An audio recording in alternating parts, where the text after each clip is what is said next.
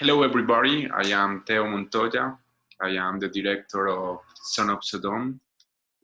I am from Colombia. First, I want to say I'm very happy and very proud to be here in this festival with this incredible selection. Son of Sodom is a very personal story. It's the story of a friend, Camilo Najar. It's the story in a way of my city, Medellin. And it's a portrait of a generation. I hope that all the people can enjoy my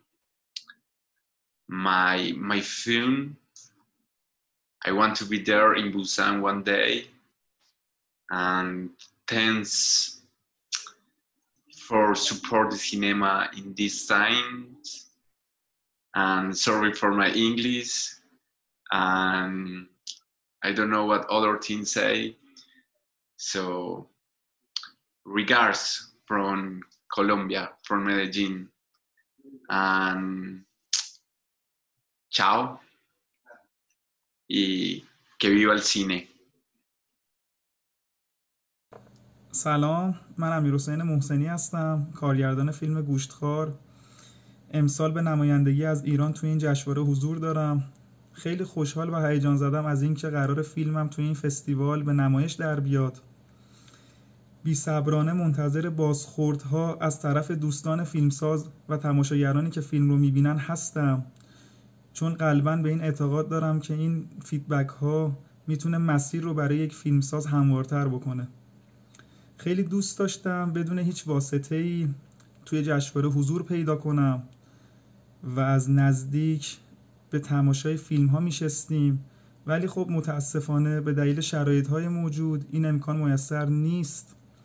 آرزوی قلبیم اینه که هرچه سریعتر، هرچه زودتر این محدودیت ها از بین بره و با هم دیگه دوباره در کنار هم توی سالن های سینما جمع بشیم و لذت تماشای فیلم ها روی پرده نقره‌ای رو دوباره احساس کنیم.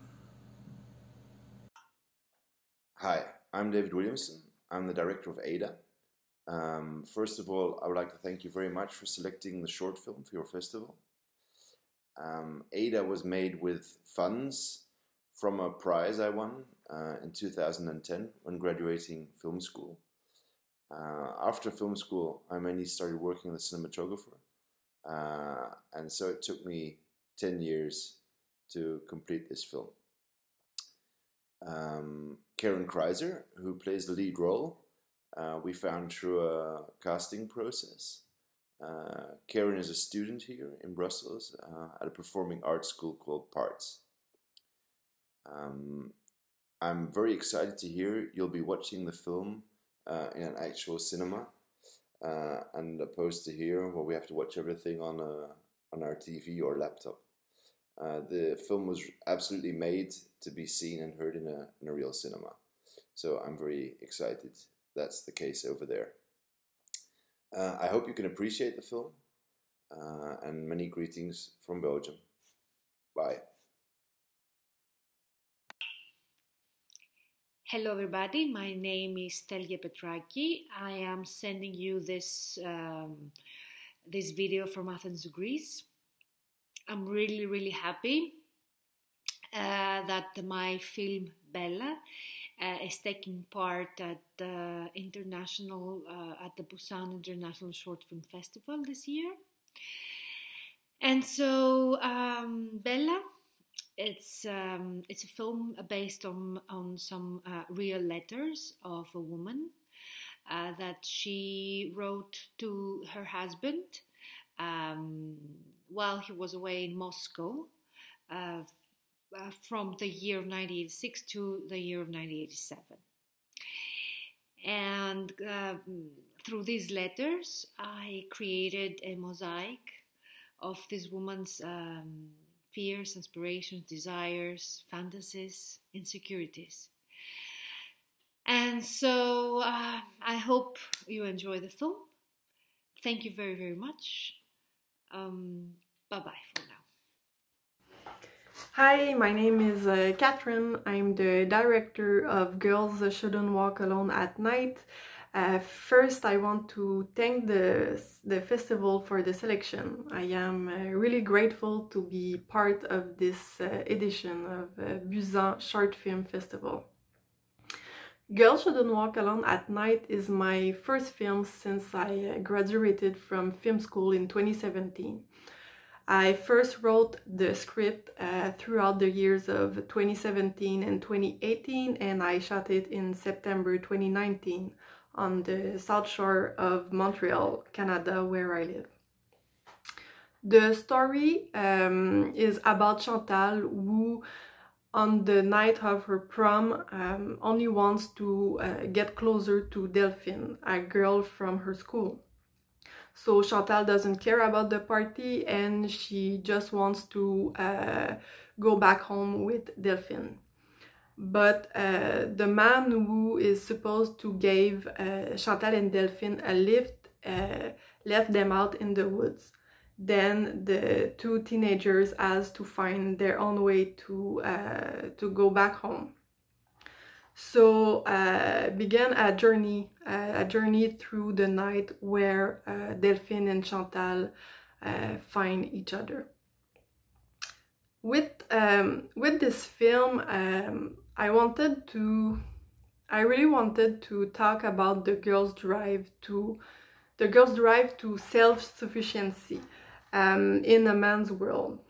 And also I wanted to talk about girls and women sexuality and desire outside of men's spectrum.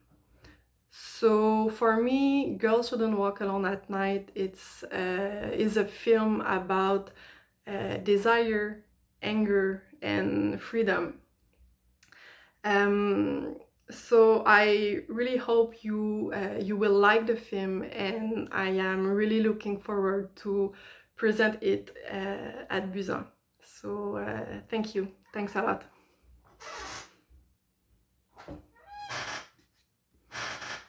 Olá pessoal, tudo bem? Meu nome é Matheus Farias e eu sou um dos diretores e roteiristas do filme Inhabitável. E o meu nome é Enock Carvalho, eu também sou roteirista e diretor do filme. Inhabitável narra a jornada de uma mãe buscando pela sua filha que está desaparecida. Essa mãe chama-se Marilene e a filha chama-se Roberta. Roberta saiu para uma festa e não voltou para casa. E Roberta é uma mulher trans, negra. E no Brasil, essa é uma realidade muito dura. Infelizmente, o Brasil é líder de assassinatos de pessoas trans há 13 anos consecutivos. E esse é um filme que fala sobre esperança, sobre futuro. É um filme que olha para daqui a alguns anos à frente, deseja que a realidade seja outra, né? E espero que vocês gostem do filme. É isso, a gente espera que vocês assistam o filme, gostem do filme, acompanhem o festival e se cuidem. Um abraço para vocês. Um ótimo festival. Hello, c'est Nelson Foy, le réalisateur de Timunao. Déjà, je voudrais vous remercier pour cette sélection qui m'a beaucoup touché, pour un très beau festival, le festival de Busan. Faut savoir que je suis un très grand fan du cinéma coréen, que Parasite fait partie de mon top 3, du top 3 de mes films favoris.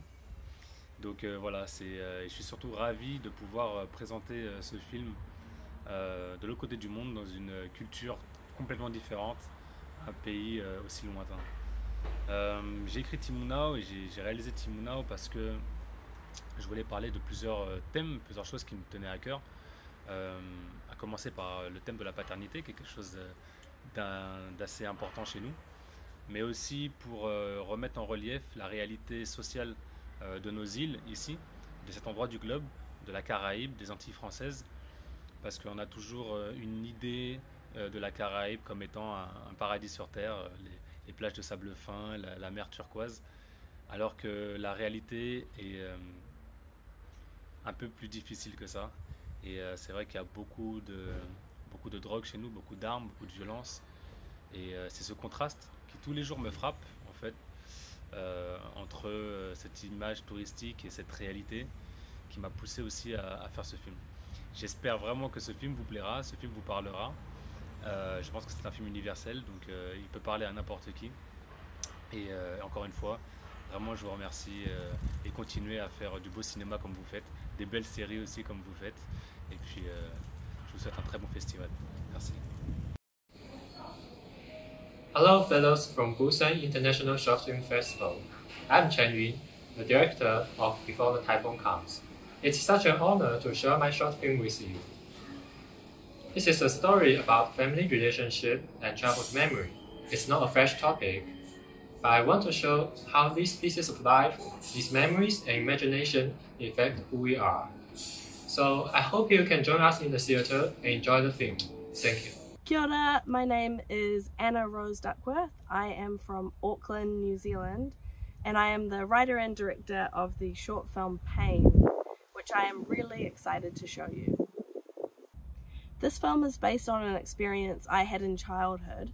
It's about the first time that a young girl sees her father in pain and her reaction to the way that he loses control. Pain is about the journey that all children go on, of realizing that their parents are not hero-like, perfect gods, but are actually just as flawed and vulnerable as all people are. This was particularly important to me as I was 8 months pregnant at the time we shot this film, so I was about to become a new parent myself. Thank you, I hope you enjoy the film. Hi everyone, I'm Lila. I'm the director of the short film Menarca.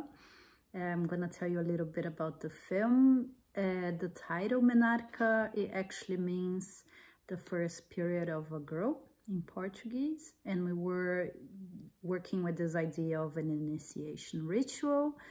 We departed from a myth, which is the myth of the vagina dentata. At the time, the other scriptwriter and we've been researching a lot on the idea of the monstrous feminine and the way objection is constructed around anything that has to do with or can be related to feminine or to being a woman.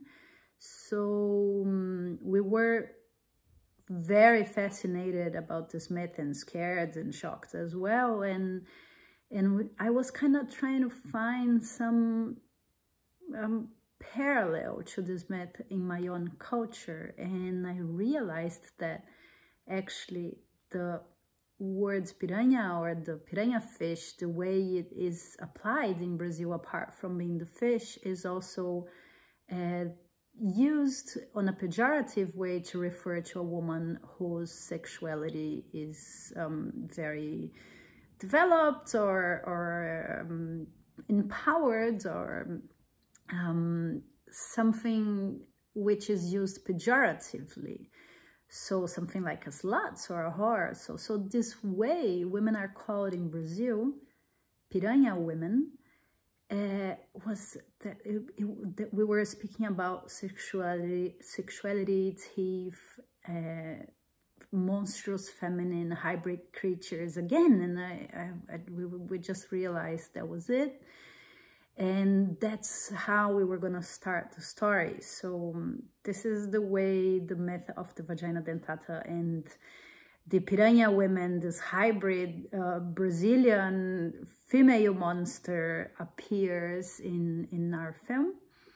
And then from there, we were pulling threads to the story you've seen or that you will see. I hope you like it, and thank you for listening, and keep safe, and hopefully we meet in person one day soon. Bye bye.